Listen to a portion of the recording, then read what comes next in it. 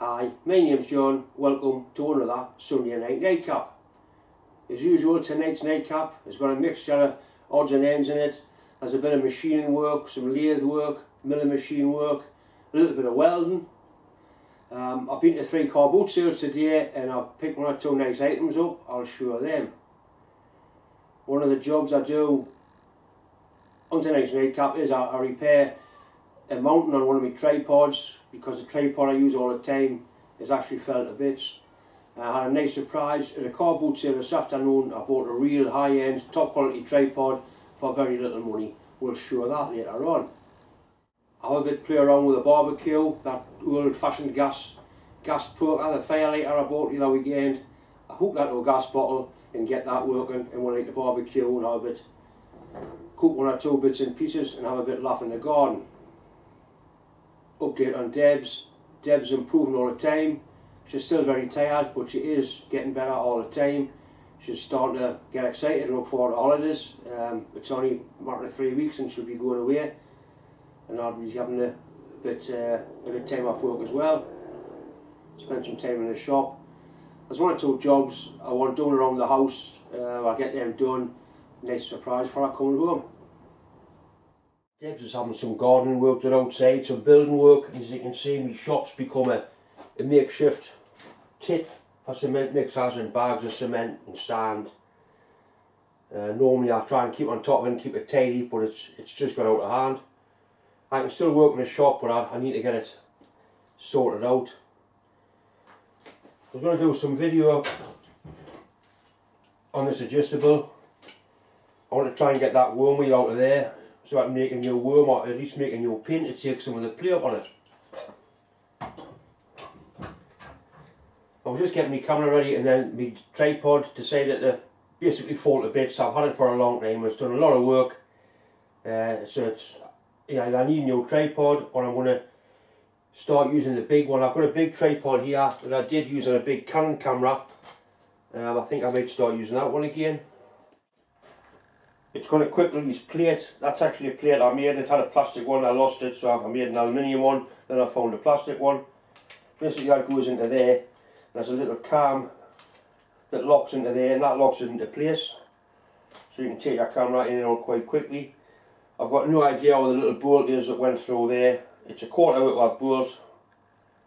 Cameras are all 1/4 or 5/16 Whitworth for some strange reason, so I need to make a new little bolt for there. It's got a little slot in so you can tighten it in with a penny. I'll get a close up of that, you can see how it works. So that's fastened onto your camera with the little bolt through there. What we're going to make just goes into there, and that locks into place like that. It's quite a nice tripod, it's very substantial. See, I did use it with a big full-size Canon Pro camera. Now I use little digital cameras, but the tripod is nice and stable. So we need to make a little bolt for through there.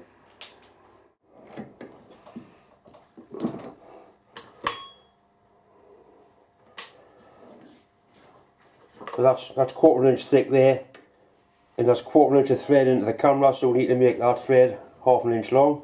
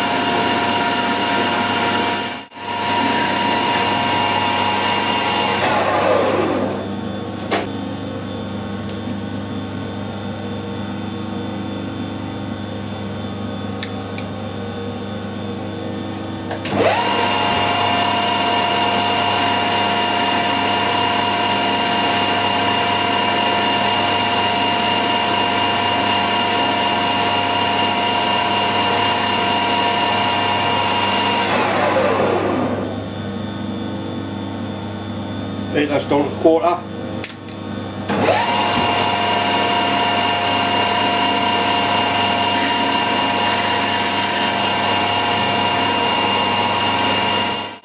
I'm just going to machine a little taper on there for the die to start on. We'll machine it with a file carefully.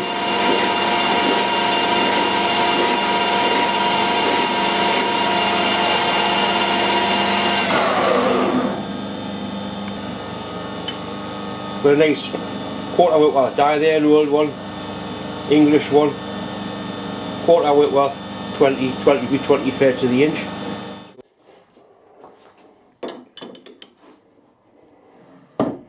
We'll use the lathe tailstock to keep the die square into the job. The die holder handle just rests onto the cross slide like that. A little bit of lube.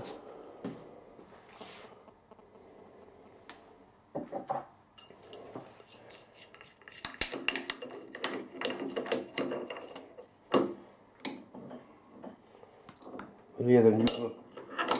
We'll just put the threads on by hand.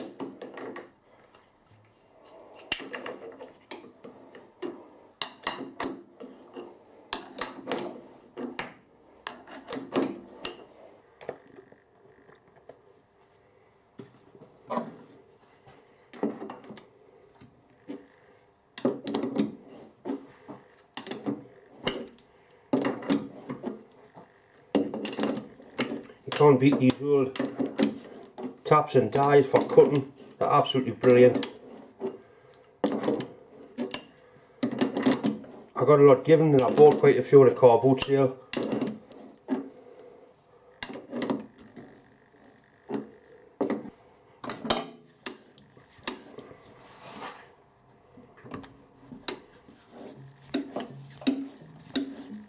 Right, that's all the way up.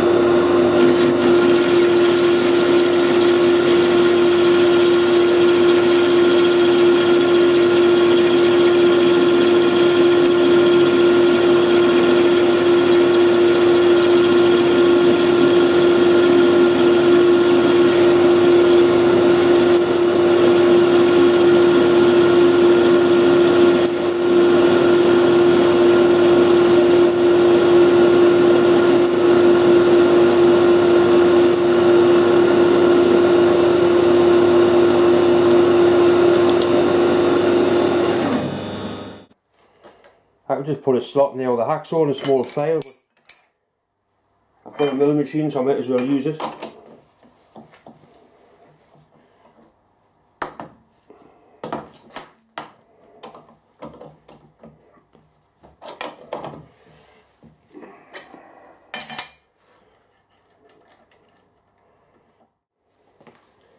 I've left a little pip on there from where it was parted off. I've left it on purely and simply because I can use that to line up the milling cut and the centre of the job. That's a cutter I'm going to use. It's an 8th high-speed steel milling cutter. It's a double-ended one. It's actually one of the ones at Adam Booth Centres. I've never used them before, so we'll give it a try. One thing with small milling cutters, they're going to be run fast, very fast. The smaller the cutter, the faster you run them. And they haven't got a very long life expectancy.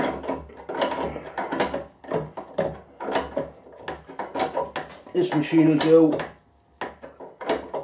2300, and I'll be running at 2300. 5,000 or 6,000 will be better for that. Right, we're all set up, ready to give it a go.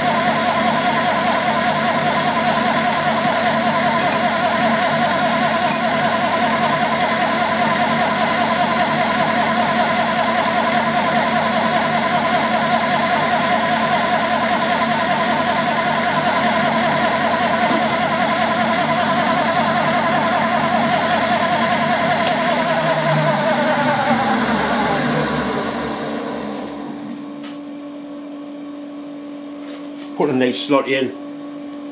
Go a little bit deeper.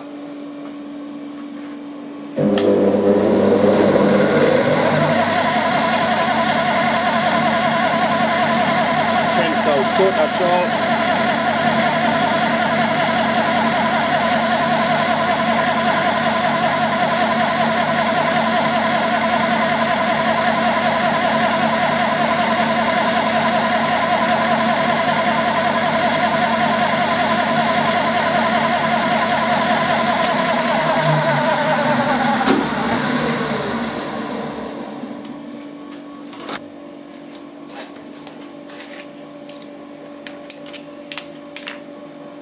That's quite nice.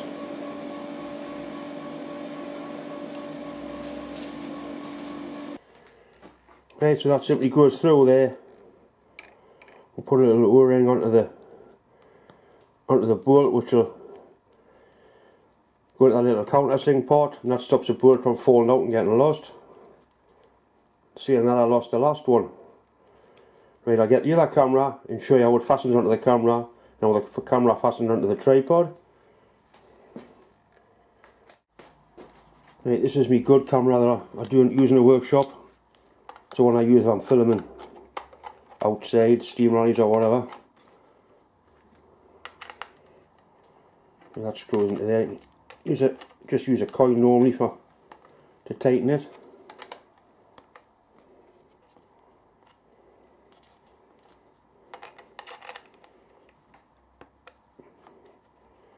There's actually a pinhole in the camera.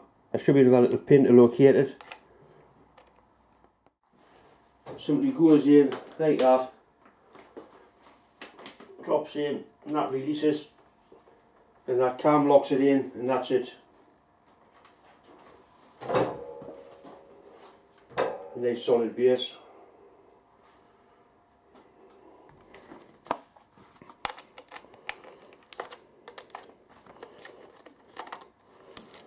There's a little locating peg there, so what I'll do, I'll drill that.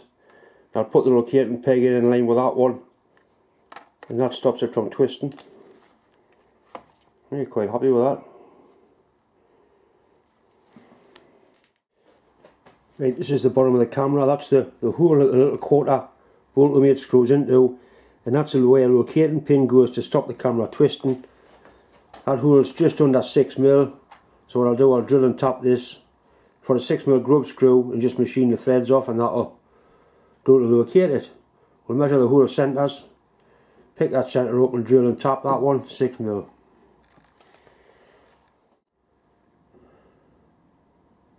I make that 13.5mm.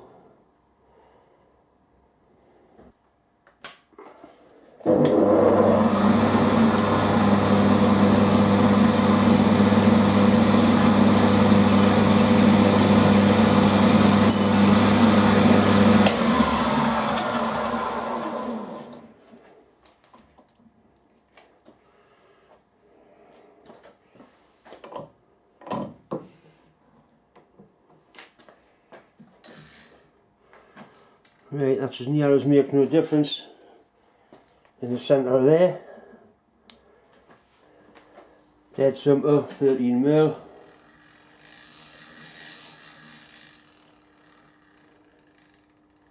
It's actually 13.58.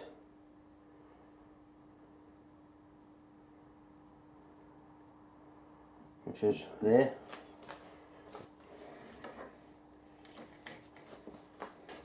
A 5mm drill, a tap and drill for 6.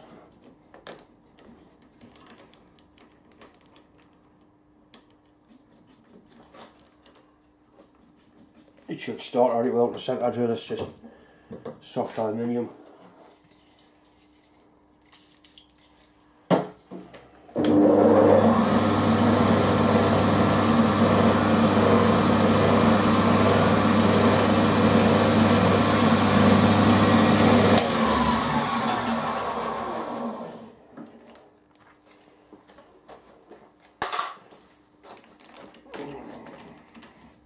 A 6mm tap.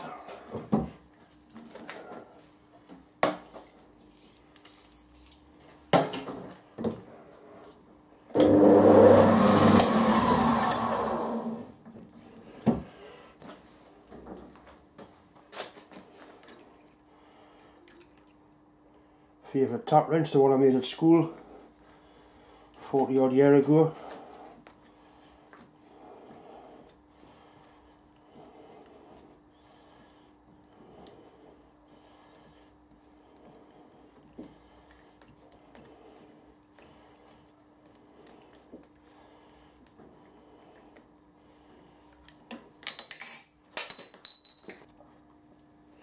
And I've shortened the grub screw down and just filed the threads off it.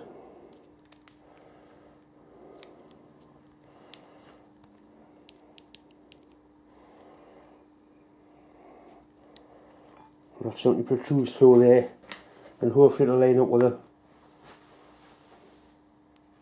the hole in the bottom of the camera.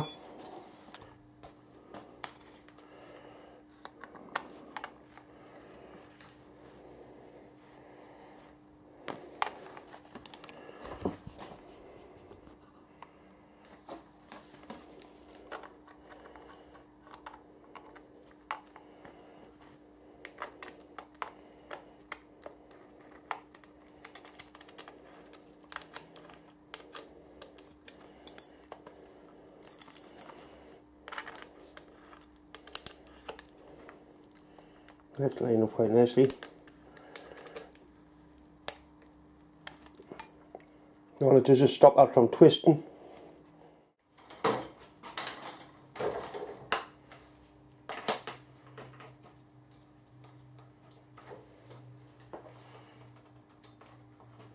That's it, so it doesn't twist. Nice strong hole.